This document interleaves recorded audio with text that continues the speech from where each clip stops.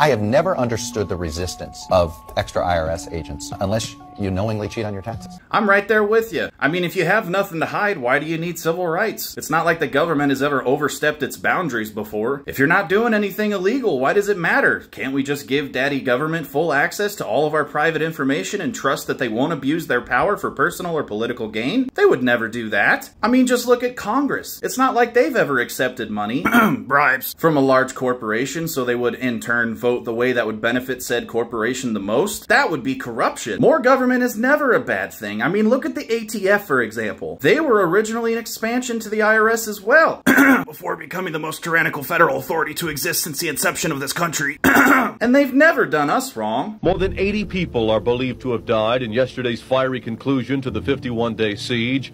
24 of them children. The FBI is another great example. They were originally founded to investigate civil rights infringements. Another way to put that is they were meant to be the police over the government. It's not like they've ever declined to investigate a presidential candidate during an election and pursued the opposition due to political bias. That would be an abuse of power. I'm sure you can see where I'm going with this. This country was not intended to be ruled by its government. The earliest of Americans destroyed a shipment of tea because of a new tax imposed by Britain. That very act led to the American Revolution and the founding of our country. Yet, us modern Americans have allowed much worse to take place since then, and you want more? No, thank you.